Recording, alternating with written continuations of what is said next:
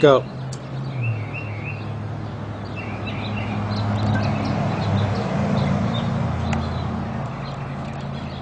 Alright, this is Tree. I just want to tell you guys that right now in this world, you know things aren't right. There's enough proof and enough evidence to let you guys know that there's a possibility that there's another race here, which I totally know to be true, but you won't know it yourself until you see it for yourself. The Sangarian race of people. Now we know the global elites gather at Bohemian Grove every year, and this July they will be there. The main rituals are July 21st, July 22nd, and July 23rd. The ritual sacrifice of Mary Magdalene is on the 21st. The 777 equals 21, which is coded. Okay, the 721. 722 is the ritual sacrifice of Jesus, where they reenact these sacrifices, real deaths, real sacrifices. And the third is Ceres. Like I said, the Supreme Mother Council of the World in Washington, D.C. is called the Mystery of Ceres. It's the Federal Lodge number 1, the Mason Temple there. Now, we know that these global elites, okay, the Queen Elizabeth also has, control over Bohemian Grove. She will be there. The most powerful global elites in the world will be there, and they're all Sangarian. Now, I think it's really important that we all gather there this year, really, because the humans, we have to gather there in a peace offering, not in a mean way or not to have war or anything like that, but just to be there and let them know that we are aware of what they're doing and that we know they're there, and that, we want to make peace with them and make friends with them, but we're also not just going to look away and let them destroy our world, and creation and everything that's good. Because, they're right now in a situation of their own where there's no more human bodies with the compatible biology being born. The youngest one is about 40, and when the human bodies they're in now die, there's no more bodies to inhabit. And so unless they figure something else out, they're going to be locked out of this world forever. And the more humans they've eaten, the more humane they've become. Their heart chakras, they have 3 hearts, and they're becoming activated, where they're having feelings and emotions. Like Pendar, we were talking one time about Mary Magdalene and Jesus on the cross, and then he's like, oh, there's water coming out of my eyes. I'm like, haven't you ever cried before? And he said he didn't understand that emotion. Like I said, I've seen Sangarian more than once and more than one. I've seen the shapeshift. I've seen the body, the inhabitation. I've been in contact,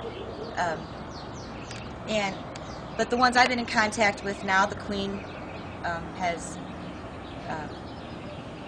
pretty much knocked out of power, and so now she is the head of the entire Illuminati and the Freemasons and the Royal Orders and the entire world, basically. She is the head of everything. She is Sangarian. She's literally the queen of hell. But literally, if we could all just gather at Bohemian Grove this year, and everybody make their own ritual robe. They can be tie-dyes, they can be peace signs, they can be whatever you want to express yourself. And then Bohemian Grove is in a circle. If we could all just walk around the circle, because they're going to be in there, they're going to be doing sacrifices and rituals. Imagine, this is like hell. Moloch, too, the owl, where they do the sacrifices. If you look in the Bible, you'll find Molech in there a lot, M-O-L-E-C-H. Imagine, okay, this is they have children and people in cages, and the sacrifices they do, and all their rituals have to do with sex because they get their energy that way somehow. And, having sex with, corpses or half of a body, or, people with their heads cut off or their arms cut off, and the most hideous, heinous things you can imagine. There's, tearing the necks and the guts out of people and just tearing them apart, and it's just, corpses all over the place, half alive, half dead, half bodies cut in half. What they do, they get into, what's that word you call when you have sex with dead people? Necrophilia. Yeah, they do that. And, okay, so they're reptilian. They, throughout time, cold-blooded, they're not of our species. Like when a snake eats a rat, it has been for survival. It hungers, it feeds. But now the Sangarians have eaten so many humans, they've developed human emotions. Now there's no excuse. Now, I'm not going to make excuses for them anymore. Now what they're doing is wrong, and they know it, and they're going to have to stop it. but they're going to need something else, because if they don't do that, if they don't eat the human biology in the blood or whatever, then they lose their anchor and they can't stay anchored in the human body, which they hijacked to begin with, and then they are trapped in this fourth dimension, this abyss place.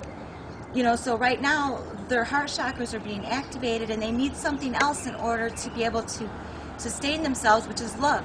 They need, you know, they need to, not the mushy kind, because I'm not mushy, but they need to be able to feel and experience the human emotions, and they fed off of fear, but now they could really know, you know, be accepted here, you know, and we could make friends with them, because they're too powerful and too big to fight, because they would destroy us, and they're well on their way to destroying us right now, because they know that their time's almost up. They're going to take us with. The swine flu, it's part of population control. All this stuff is being set out on us, and plus they can do quarantine, mandatory quarantine for an entire neighborhood, or, you know, for your house. You know, like if you go to jail, at least you know when you get out. But when you're under quarantine for these illnesses, you know, like say 3 people in your neighborhood get sick with the swine flu, they can take the whole neighborhood and put you under mandatory quarantine, and then you have to take their shots and do what they say, and, you know, you don't even get a release date. You just stay there until whenever they say, which will be indefinitely. Martial law is on the horizon. It's going to be easier to get out of those FEMA camps than it's going to be easier to stay out of those FEMA camps than it is to get out. Okay, but this July at Bohemian Grove, the 16th and the 17th is when it really starts getting busy in July. The 23rd is the last day of the main rituals. But, you know, for all of us to gather there and let them know, you know, and whether you believe they're human or alien or not, it doesn't matter. The point is there's still the global elites, and this still can be proven, and all the main corporations in the world and all the main powers in the world gather there, the global elites. So even if you don't believe they're reptilian, it doesn't matter. We still know that they're the ones running our world, and they're the ones fucking up our world and destroying the integrity of creation, you know, and sucking the life out of life. And so just for that fact, we should gather there, but not in war, but in peace, and just let them know that we're there, you know, and everybody should make their own rituals, I mean their own,